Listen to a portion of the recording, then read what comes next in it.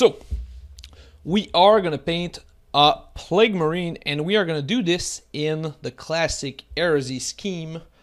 So, fellas, so we are going to start here. Now, this one here has been primed with leather brown, but because like primer is never really perfect, you need to kind of touch it up. So the good news is that Steel Legion Drab is almost exactly the same.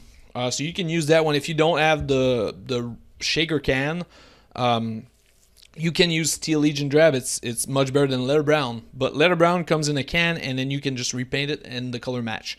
So that's really up to you. If you're doing a whole army, I highly recommend that you use the shaker can for this. So we start over on that brown color, whichever one you chose, and then we're gonna go straight with skeleton bone here, and then they're all the same, right? So whatever color has bone in it, it's usually the right one. Can be more gas bone if you like a little bit more yellow. Can be, Ushab T-bone. Ushab T-bone and skeleton bones, I think, are exactly alike, but they're all. Pick a color that says bone on it, and you're off to the races. We're gonna highlight our little Plague Marine here. So we're gonna go top down so that the bottom stays brown, top areas stay become bone. All right, so we can clean this. And now we got, you see. So now if I look from under it, it's almost all of that brown. But if I look from on top, all that bone color. So brown, bone.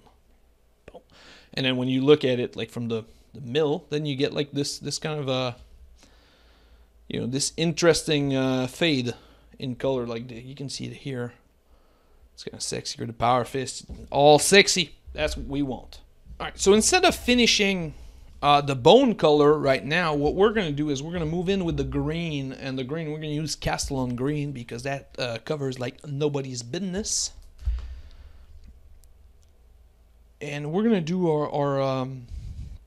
we're going to do a bunch of details, right? All of these like the classic Dead Guard color. So usually you can go more into the gray. I know there's some debate as to whether it's like green or darker gray, because a lot of grays has like a lot of int of green in them, so they kind of both fit. All right, so now once that Castellan green is done, next what we're going to do is we're going to highlight this with Dead Guard green. You can't read it because it's all sloppy, but it's Dead Guard green. Yeah, so the difference, so this one here, we're going to put a lot more effort into this one than in the speed painted one that is also a video. So mind you, my whole Dead Guard army is all very similar to the speed painted one, but this one here you would get like a really good paint score. So now that we have our guy here, so that we have two colors on there on both surfaces. So we got the bone as a highlight and then the green as an highlight. Now what we're gonna add is some sort of battle damage, and for that we're gonna take Rhinox hide, which I really like. You can also use this one here, Doom Bull. Doom Bull is nice as well. I can see they're both sort of nice. We're gonna go with this one. This one's a good classic color. I like that one. We can do both. Well, no, we cannot do both. We can do either. That's not true. Don't stack them. Doom Bull. Let's do that. Let's do Doom Bull. You know what? You only live once. Here, let's go. Let's get crazy. Let's get wild, folks. Well, I just said that stuff was not entertaining enough. Let's let's get wild. Let's get crazy. They both work. I think this one is going to be more eye-catching, whereas Rhinox would be perhaps a little bit more realistic. And now you need a sponge for this. So get you a big sponge like that. All right, so we got this, and then we got our Doom Bull brown, and now we're just gonna dab. We're gonna bring it back to 2015, and we're just gonna dab a little bit. So again, we're gonna do the entire model here.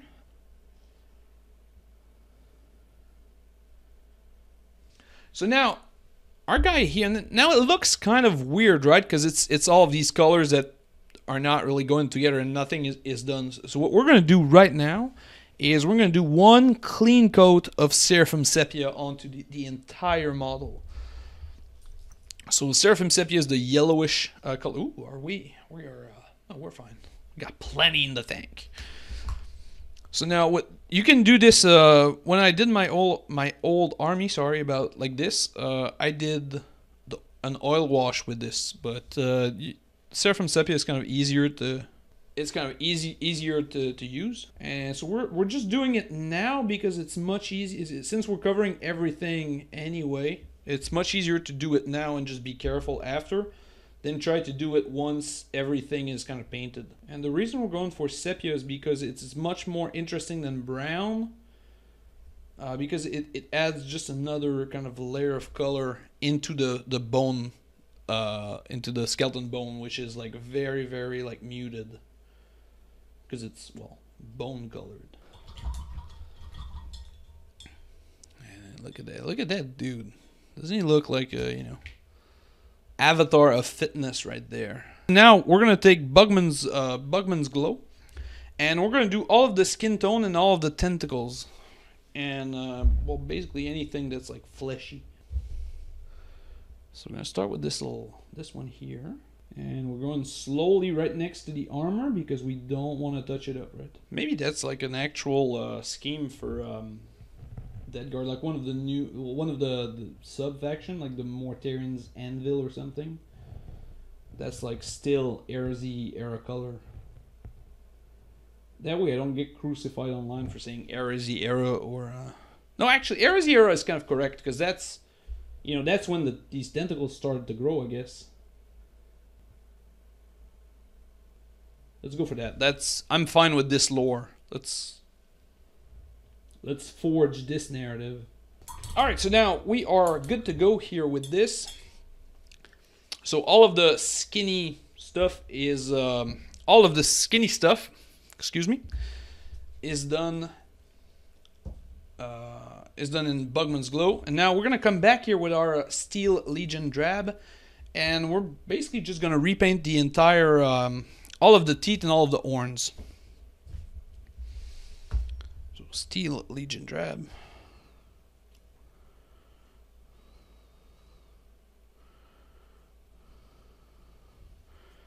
Here we go.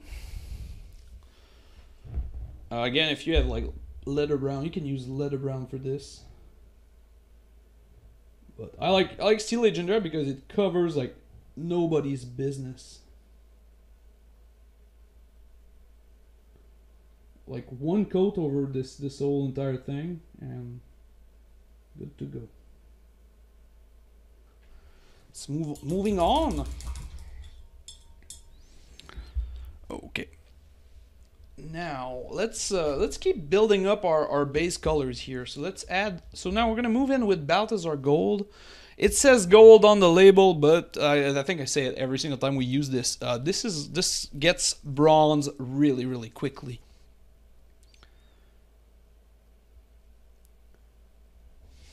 Alright, so we're going to start with the obvious and kind of work our way into the more intricate details maybe. So now we're going to do the plates.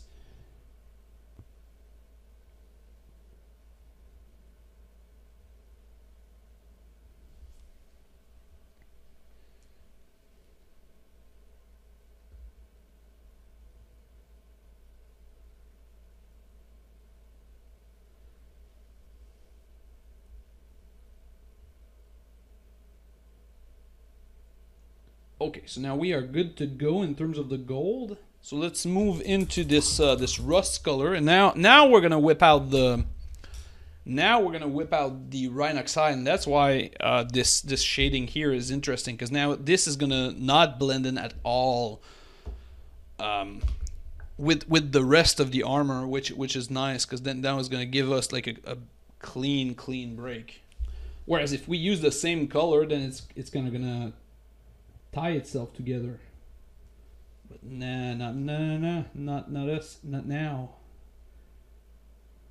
Now we get to have like a well-defined rust and a well-defined armor.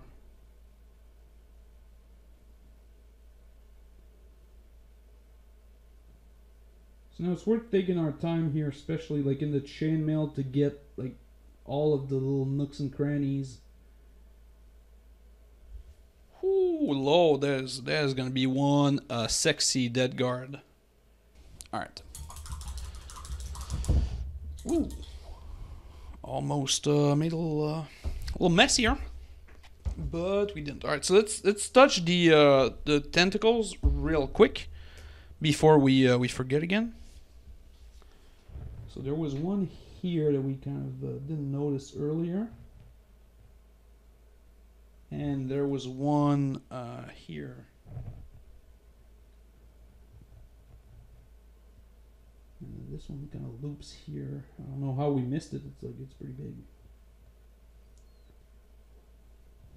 It's a large tentacle.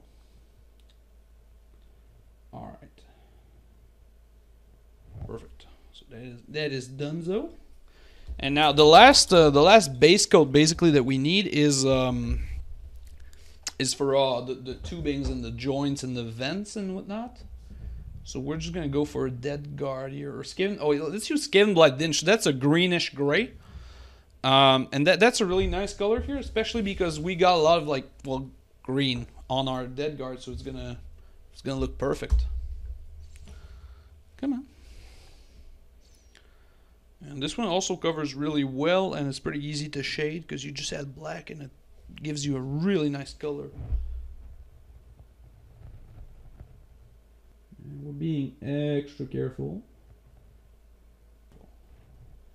because that's really the last kind of a last step, right? So we really don't want to hit anything else. All right, so now we get to add some more fun stuff. So we're gonna start with this color right here, which looks good. So it's a Kislev flesh. And we're going to highlight every single flesh tone. So even if it stays flesh and even if it stays tentacle, or if it's going to become tentacle, we're going to highlight all of it. You don't need to make this perfect, especially because it's going to be really steep anyway. So blending this would be really, really hard because it's a very light skin tone. And Bugman's Glow is a really dark skin tone. Alright, so now let's... just because the horns here are kind of like connected to the face, we're gonna paint those before we do the shading. Otherwise, we could kind of finish. So now we're gonna get our skeleton bone back. And now the difference. Now you'll notice that the horns are basically the same color as the armor, right? It's Steel Legion or Leather Brown, and then skeleton bone. But the difference is the way that we're gonna shade them are gonna be different, so that they're gonna look like different colors at the end. So we're going to whip out everybody's favorite Agrok Searchade.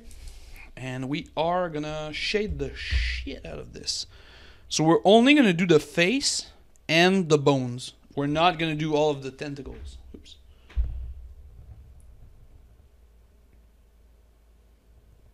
And we're also going to shade the silver because... the gold, sorry, because why not?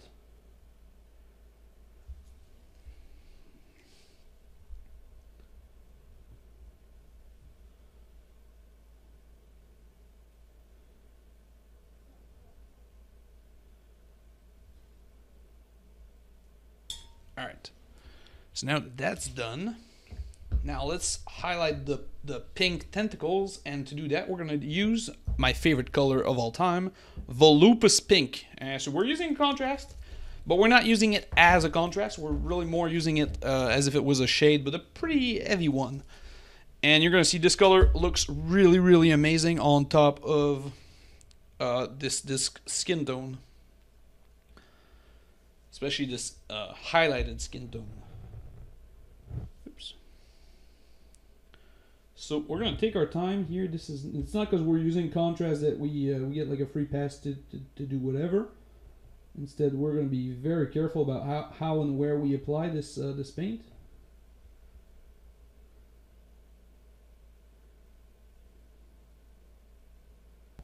Because this guy is sticking his tongue out, so we're gonna paint it. And then look at it, it's starting to take some good shapes. And now, last little areas to do is the rust. And now the rust. Now usually the rust, one thing that you can do is sponge it like we did for the battle damage. But because it's a messy technique and it's really hard to do here, we're not gonna do that. We're gonna paint it. And now this is the simplest technique ever, okay guys? This is it looks $1 million and it is super easy. This is Croc Brown right here. So now what we're gonna do here is basically just slam it on there. There's gonna be almost no method to this madness. We're just dotting it. So it's practically like the effect that we would get from the sponge, but we're doing it with a brush. But you can see I'm going pretty haphazardly. There's not a lot of like science and technique to this. Okay, there we go. So now we've done this, and now we're gonna add some more to it. Because, you know, that's like all fun and rusty and shit, but it ain't pretty enough. It needs more. So what we're gonna do is, this is Shining Silver. And we're gonna do the exact same thing, but a little bit lighter now, but with the Shining Silver instead. So let's get Shining Silver.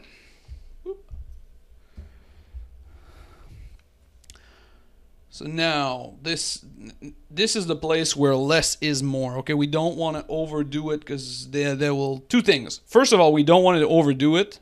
And secondly, it will look really, really odd right about now. This will look odd. It's okay. Because we're going to cover it later.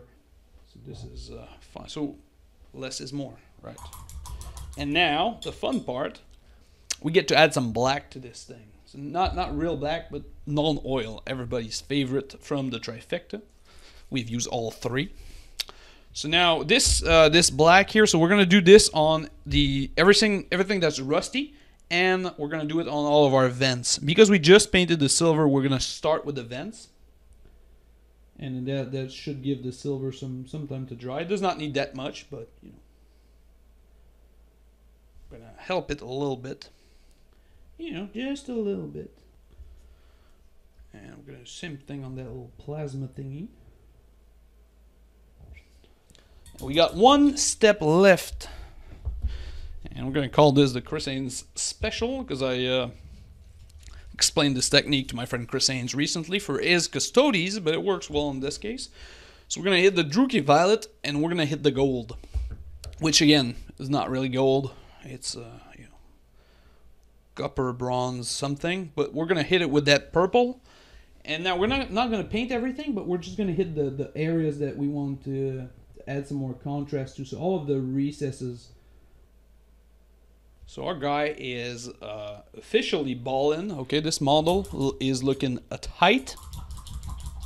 At least I love it. So now we're gonna put him aside, and we're gonna fetch for a base here. Oh well, let's do that one. Let's just paint this one here. There we go. So there's a plethora of color that would look nice, but I like. We're gonna do a medium gray base, just like a plain old gray base. Kind of darker and medium. That way it really showcases the plain marine that's on top. So we're gonna start with a big brush, and we're gonna start with black. There we go. Oops. All right, so black first. Any black that, excuse me here, any black that you have is gonna do fine here. You don't need anything specific. So that looks kind of neat. And now we're going to add Ultuan Gray, and we're going to dry brush Ultuan. Now this one you have to be careful, because now that's a pretty big change in color from like a dark gray to a light gray. So now we have to... Now we cannot just go super apeshit. We have to be somewhat more careful with our dry brush. So it's a good idea to test it around the edges just to see. So you see we're adding a lot, right? Like you've seen the line there. That tells you, you know, too apeshit. So okay, so this is much better. This is where it's at. So now we're like building the actual color on there. Now we get like a fun. Oh yeah, here we go. Again, so but you know. Need to build it. Yeah.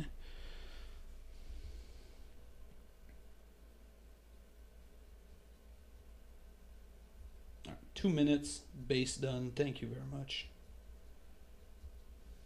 So now we got like a good, you know, a good, interesting little contrast. Nothing too crazy, nothing wild. Just good enough. But it would work with gray, no problem. So we're just gonna paint the edges here real quick. Here we have it, our Heresy scheme, Plague Marines in all of his battle-worn glory. So if you're watching this on video, there's gonna be a little fancier showcase. Maybe we add something to the base. I'm not sure yet.